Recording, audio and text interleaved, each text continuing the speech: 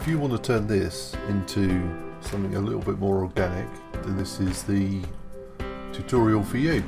So if you want to turn that into that, add some colour and add some grout, then watch on. Okay, so what we're going to do is make some damage, and then we're going to add some variation into it. So let's start that off. So I've got a fill layer here on a reasonably high res plane, and what we're going to do is add a tile generator to that.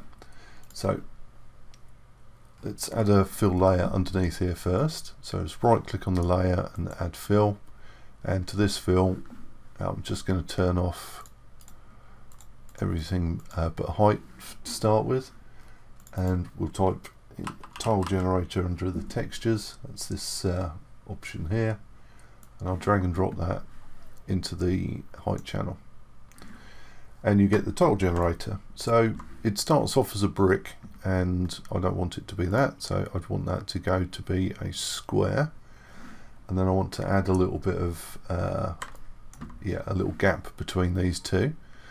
So we'll go to pattern transformation, and on scale I'm going to reduce this down to say 0.95, and that will put me a gap in that I can start to work on. Okay, so what we want to do is chip away at the edge of these tiles, and we can use a blur slope for that. That's a filter. So if you select your layer, right click and add a filter, and if we go into the filters, we'll just type in blur.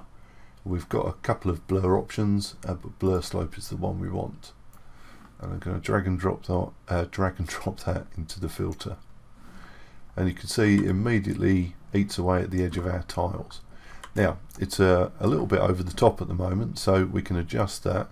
So there's an intensity which kind of makes it worse, unless I turn it down a little bit.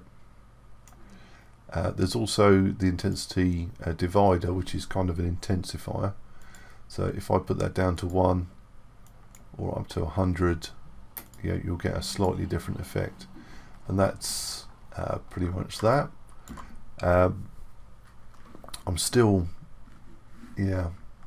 think it's a little bit too intense, so I might have to just turn this down by typing in a number. That's a bit better. Okay, so the quality will really take the quality down, but it doesn't really start getting much less quality until you get right down to low levels, but I have a tendency to leave it at top. We can also put a custom noise into it.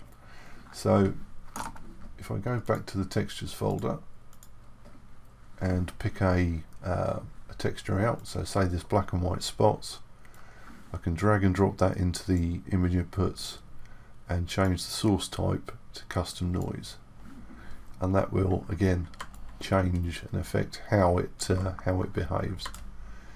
Okay, so you might notice that you can actually see my displacement, and that's because I've got displacement turned on.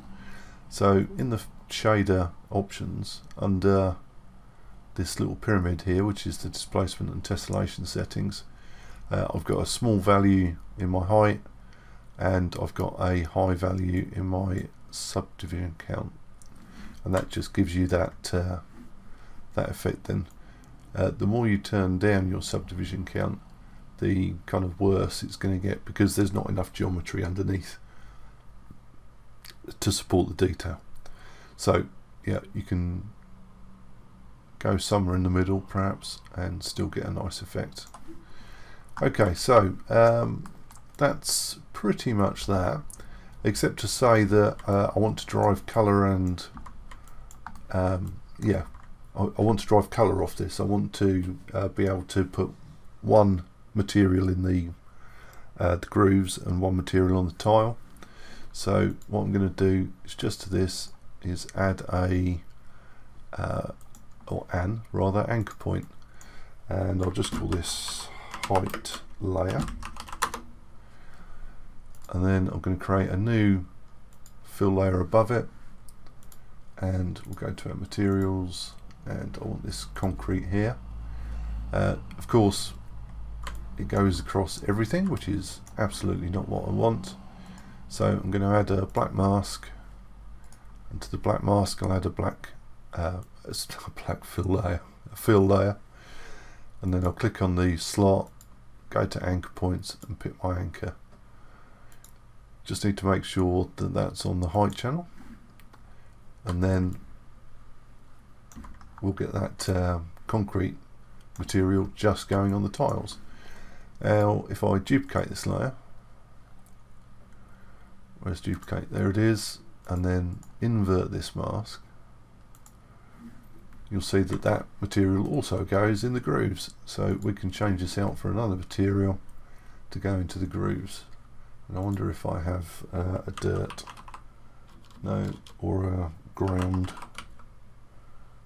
what's this one, ground gravel, yeah, I suppose, for demonstration purposes. There we go. So now we've got a different texture within the grooves. Not the greatest choice I've ever made, so let's get rid of that and just put something in there that's really noticeable. There we go.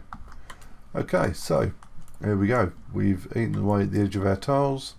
We've put two different materials in, and we're away. So that's using a blur slope to chip away at the edges of a texture. I hope you found that useful, and I'll talk to you soon.